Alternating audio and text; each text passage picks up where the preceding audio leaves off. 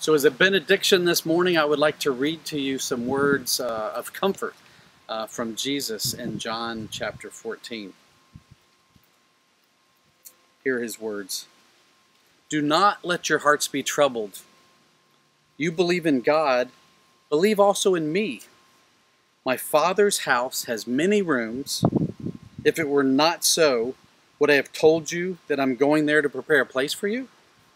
And if I go and prepare a place for you, I will come back and take you to be with me, that you also may be where I am. You know the way to the place where I am going. And Thomas said to him, Lord, we don't know where you're going, so how can we know the way?